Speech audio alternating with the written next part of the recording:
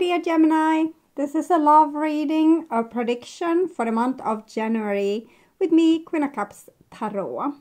As an extended member to this channel, you will get these readings ahead of time and with no ads. And there is a reading up, 2022 love prediction for the full members to this channel. And the gifts of 2022 is up for all the members, where we reveal what you have to look forward to in 2022. Extended and full members can also order readings from me with a 30% discount after the holidays. Subscribe and then check out the many perks through the join button that will appear, or follow the link in the description box to learn more about membership.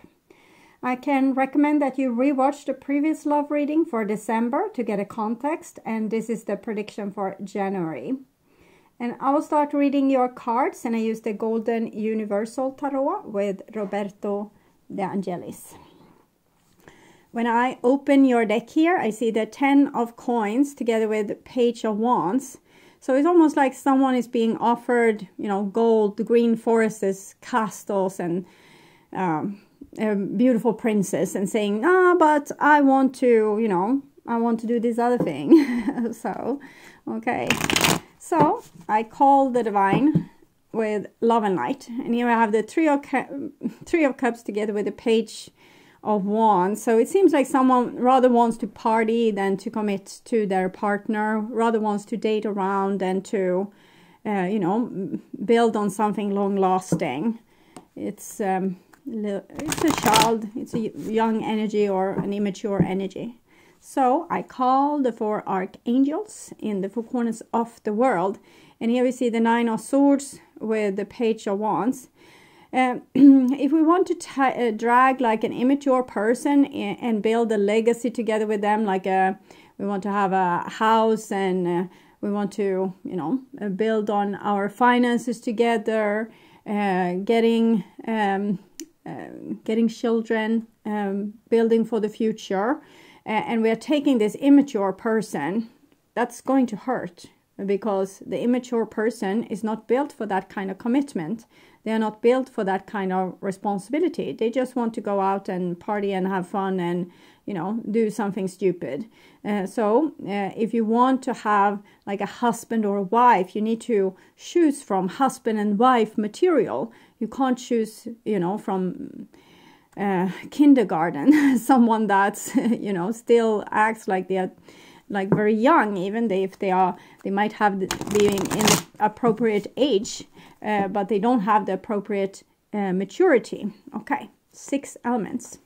And here we have the King of Wands with the Page of Wands. So this is you being very upset with this person for being who they are, for being in this way, which, you know, it's who they are. It's let's say that you need to have a pigeon that can carry letters, but instead you take a seagull, and it, you know, it doesn't care about your stupid letter. It just wants to go down to the harbor and play with other seagulls and get some fish, you know, go fishing a little bit. And your letter, it will be, you know, long forgotten and rotten against their leg. So if you want someone for the job, you need to hire someone that's, you know, appropriate for the job. You can't give it to someone that, you know, can't do the job because they are not cut out for it. Someone of my channel viewers said it's like if you want to have sushi, but you still go to a pizza restaurant and try to make an order of sushi, it's not going to come any sushi for you, okay? So 6 elements, earth, wind, fire, water, spirit, and ether, to join us here today and to give us a clear view reading for my dear Gemini viewers. So I want my dear Gemini to have love in their life. Yeah. You know, it doesn't work. It doesn't matter if it's fair or not. If they are like they don't have the equipment, they don't have what it takes. So it can be unfair, but it's still, you know, totally logic. But a person that's immature can't be mature. So I'm just going to tune in here for a few seconds to you, the person most on your mind, and your relationship in January.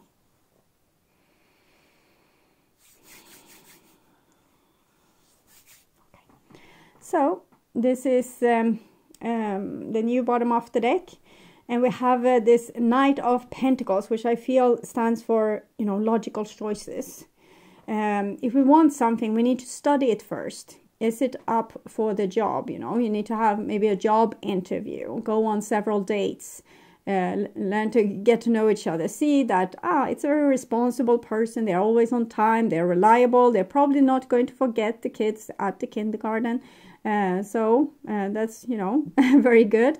So study the person before you commit to the person, or before you know, give them a task that's not appropriate for them.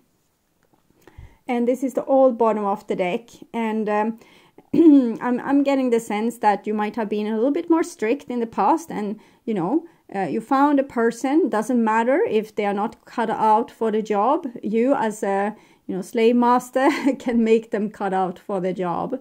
So this seems to have been your mindset, maybe not with you being aware of it, but you just thought, they are hopeless, I will whip them into submission. No, you probably didn't think that, but you thought that I will heal them, I will make them, you know, a good person. But from a divine point of view, this is how you looked, okay? Like you were going to take a person that's, you know, a free little bee, wanting to just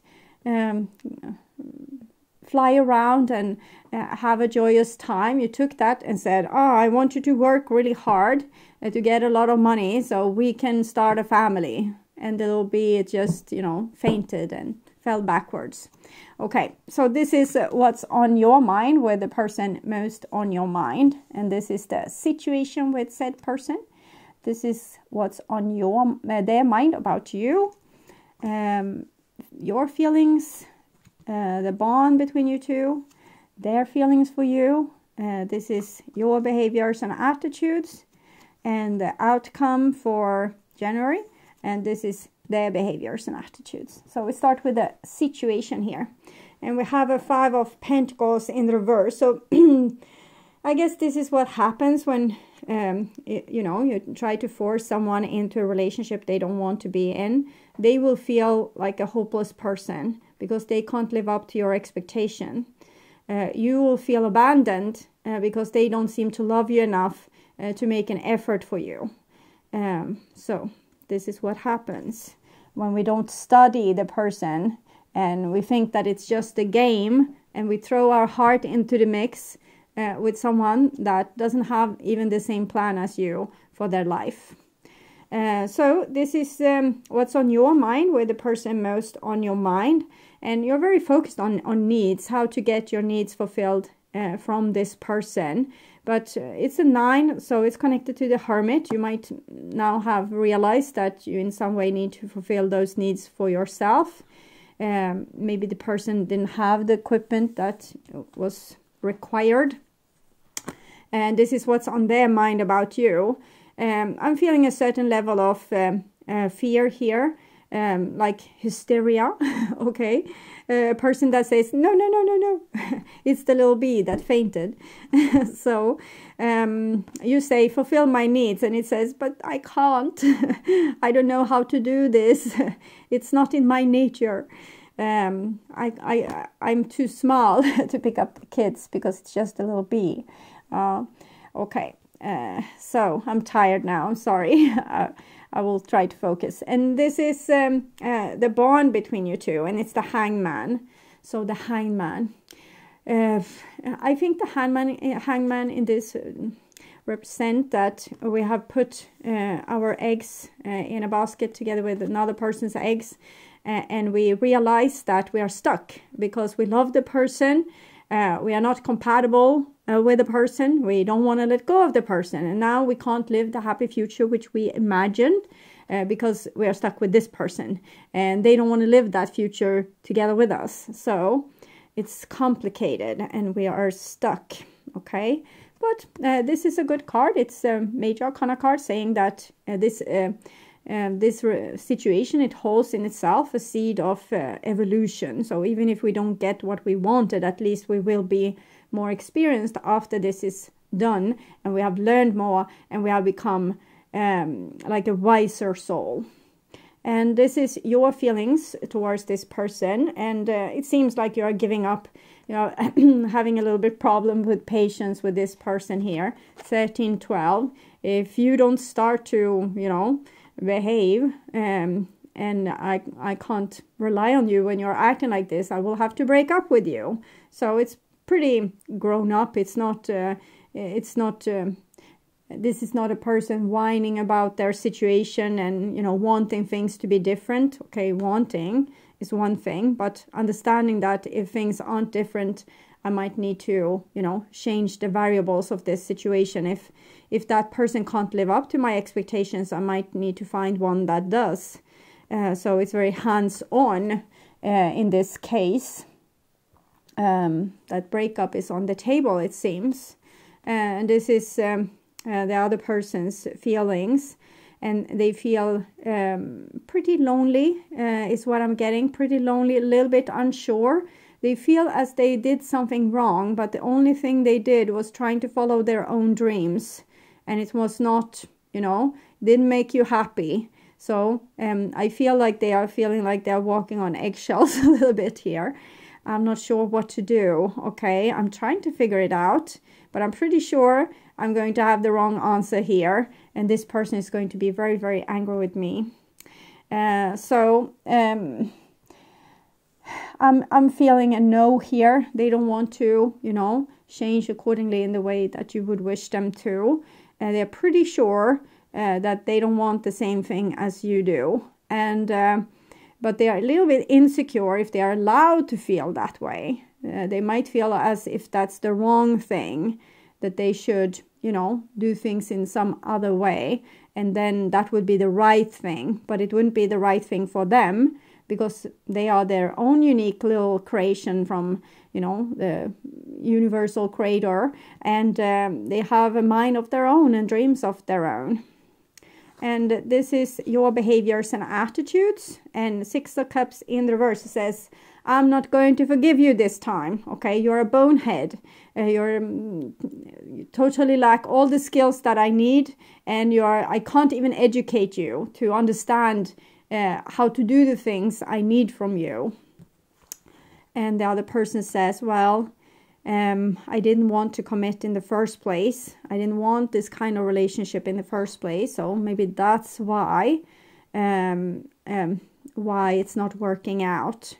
So they kind of reject reconciliation. They reject, you know, the future which you wanted together with them. Okay, so to go a little bit deeper before I go too much into this story, I want to see what they... I'm ready for commitment. Our love is deep as the ocean. I want to marry you. I'm definitely sure that this is your cards, because I was talking too much and didn't pay attention to... Okay, now I'll focus. This person, what would they tell you if they dared to tell you the truth? Your love kickstart my healing, so they are grateful for that.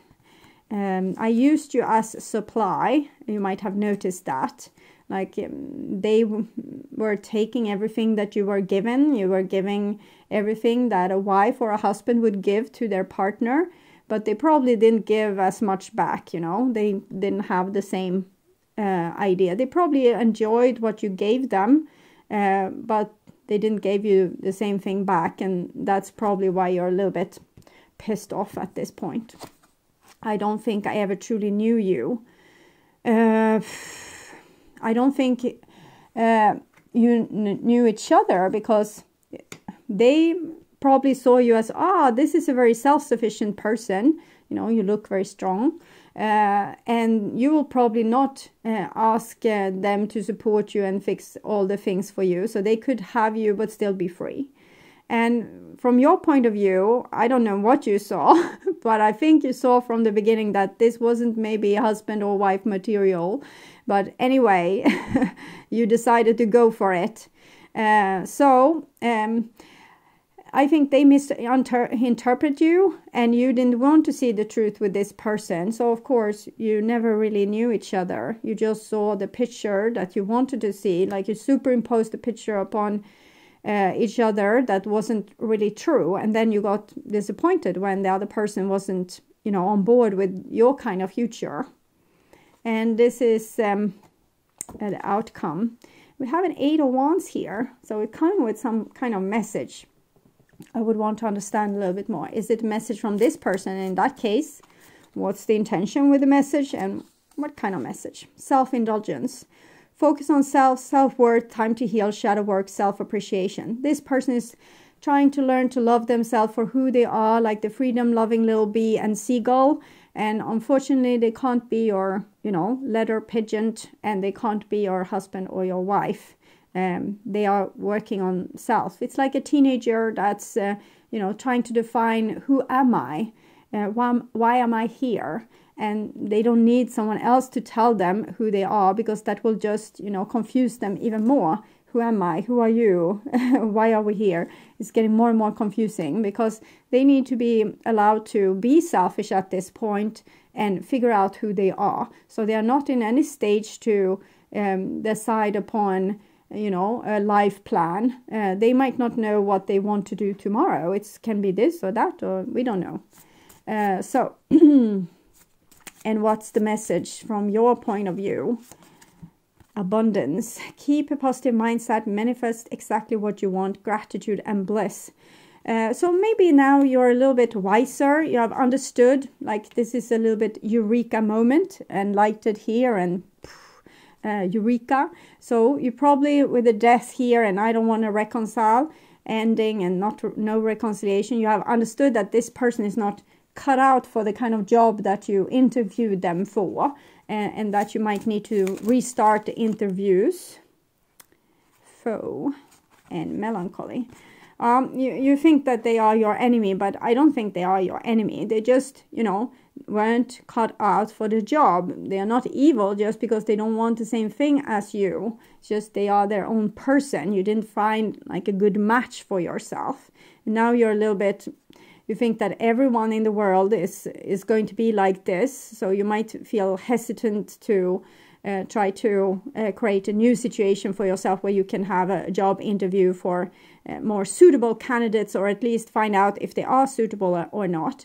But you're sad because you think that they are your enemy. I don't think they are your enemy. They were just not, you know, weren't cut out for the job, creating this home for you, this kind of future. It's crashed and burned. Okay. So I will see if we can get some kind of advice for you what to do in this situation. And I want more clarification for this 8 of Wands, because the 8 of Wands is like big energy coming, something coming in really quick. What is it and how to deal with that? Deep freeze. I'm not seeing anything coming in really quick. Maybe this is the relationship ending really quickly with the 8 of Wands, like you got the message and now you need to go into a situation where you need to accept that it's winter now and you can't create anything more. First you need to mourn, you know, your previous employee that fainted and, you know, flew away to the harbor and didn't do anything useful with their time. So you need to mourn that a little bit before you can go back on track. I think this is just a eureka moment for what you have understood. This person has understood that they can't live up to your expectations and they don't want the same thing as you do. And you have understood that they are not cut out for creating this beautiful future with you. So it's nothing wrong with your idea for your future. It's just that you chose a flawed candidate. Okay, so deep freeze. 26. This 8 of Wands might of course be like an insight that might have, it's a little bit flawed because it's not utterly true that this is your enemy. You might feel heartbroken and crushed by them because they crushed your dreams, but it was never their dream to begin with. So everything has its season. Now it's time to put activity on hold while you rest. The cold winter beckons you to slow down and put a freeze on things that are not yet ready to bloom. It's time for regeneration and hibernation. Forgo ambitious activity. Pregnant pause allows idea to gestate, projects to shift and change, and relationship to go through a dreamy state of being, not going anywhere, not needing to. This is also a time to put all your arguments on ice. Nothing beneficial will come from any of them. Self-care is the most important activity now, so reflect, read a good book, or get a massage, rest and dream.